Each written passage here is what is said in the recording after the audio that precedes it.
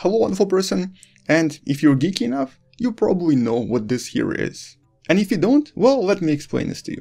This is actually something that I actively used I think about 20 years ago, when everyone around me was trying to create a really effective cooling device for their new gaming computers. And if it comes as a surprise to you, well yeah, I was a huge gaming geek, and I guess in some sense still am.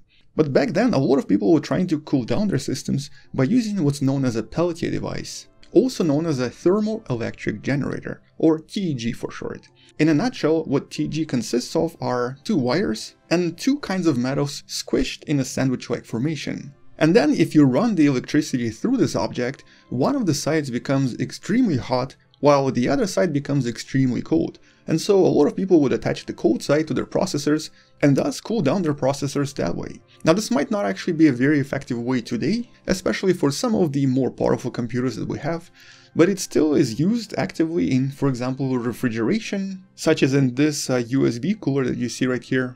It's also used in humidifiers and in a lot of other situations where essentially by giving electricity, you need to somehow either produce heat or cold conditions.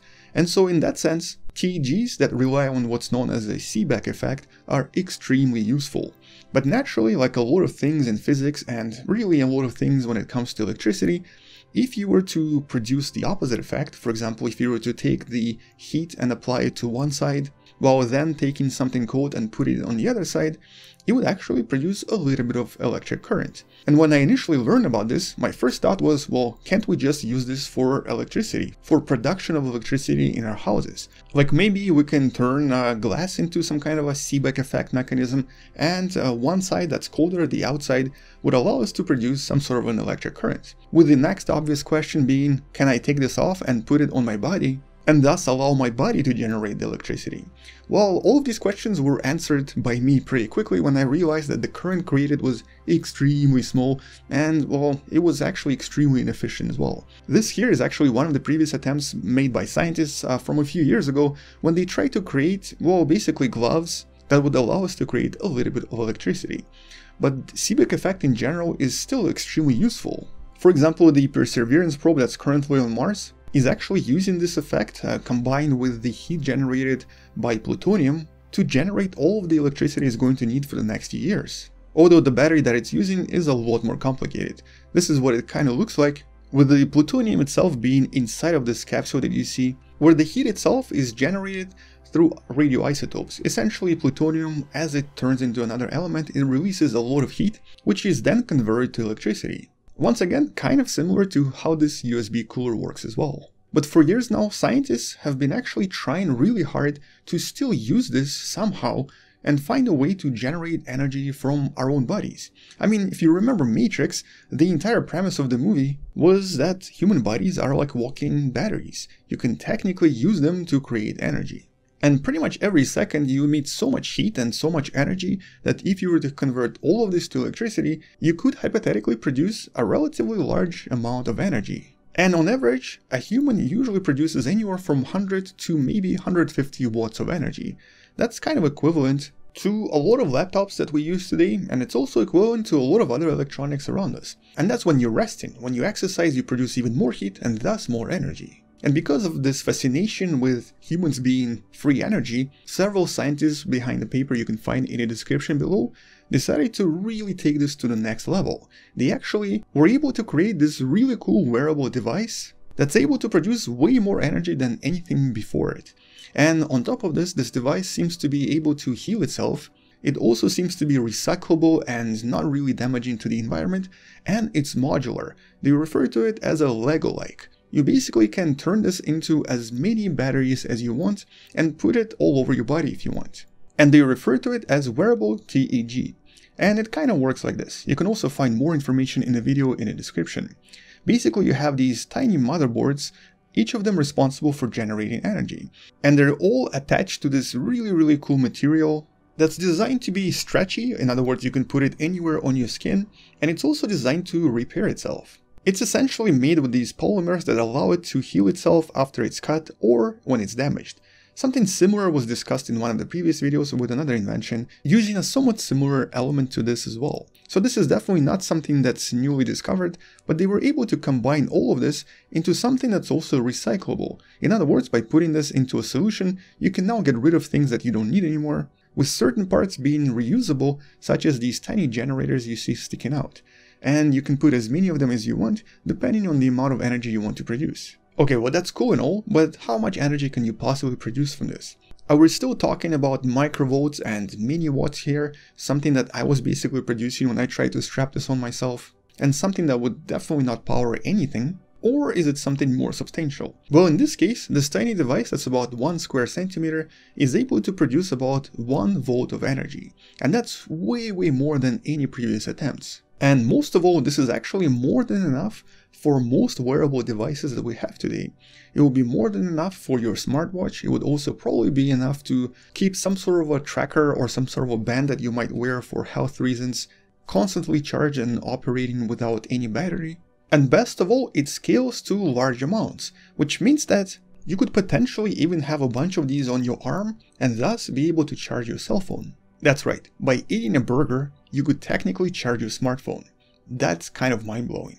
But the mind-blowing part here is that not that it's an original idea or that they created something no one else had before, because this is something that many people have tried. The mind-blowing part here is that it seems to work, and it seems to work pretty well. For example, there have been many attempts to try to use excess heat in cars to try to use a similar technique to produce energy there. It's succeeded to some extent, but it's still not really that commercially viable. There's also at least one major study that mentions we could hypothetically produce a tremendous amount of energy using this technique by putting a lot of these TEGs somewhere in the ocean, and then by using heat generated through hydrothermal vents, we could hypothetically produce enough electricity to power a city. And so there's definitely a lot of uses for this type of technology, but it's really the wearable technology right now that's going to be making a difference, simply because we have so many tiny devices around us and so many devices requiring energy that using this technology, this wearable, flexible, recyclable, and in some sense modular technology, could actually save us from producing tons of batteries that are already kind of reaching a crisis. There are a lot of batteries being produced out there, and many of them are slowly turning into a new pollutant. And one of the main reasons why this device would work so well is actually because our bodies are able to control their temperature and are able to maintain the temperature at roughly around 36 degrees Celsius when you're healthy, when you're not sick. And obviously when you have fever, you can produce even more energy. But that's obviously not the topic we're discussing here. The idea of us being a constant energy producer is definitely a niche that needs to be developed more, and something that we need to kind of consider as more and more devices are introduced into our pockets, on our wrists, and of course other devices that we're not even aware of yet. Like for example, a few years ago, nobody knew that these little things are going to take over the world and that everyone is going to have them as well.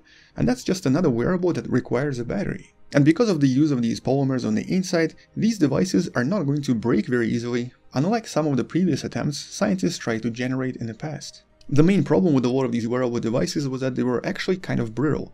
They would usually break pretty quickly and would not really be usable after only a few weeks.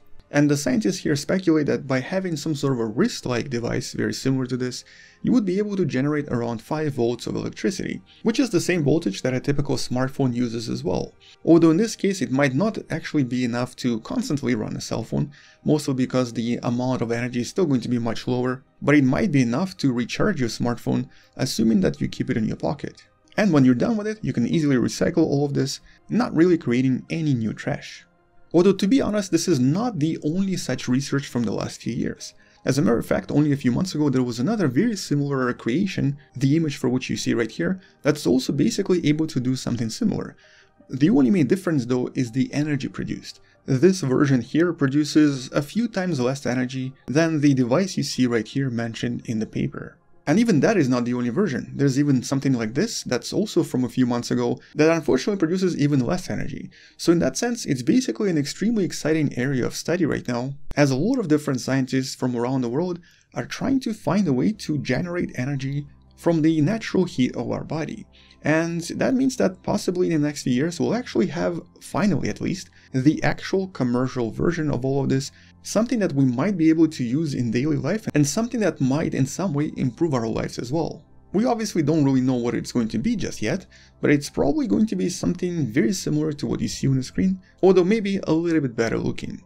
But until someone actually creates something commercially viable, and until we know what's going to happen to all of this, that's unfortunately all I wanted to mention. Check out the paper in the description below, subscribe if you still haven't, share this with someone who loves learning about space and sciences, and maybe come back tomorrow to learn something you may have not known before. Also, maybe support this channel on Patreon, or by buying the Wonderful Person t-shirt you can find in the description, or by joining the channel membership to help this channel grow.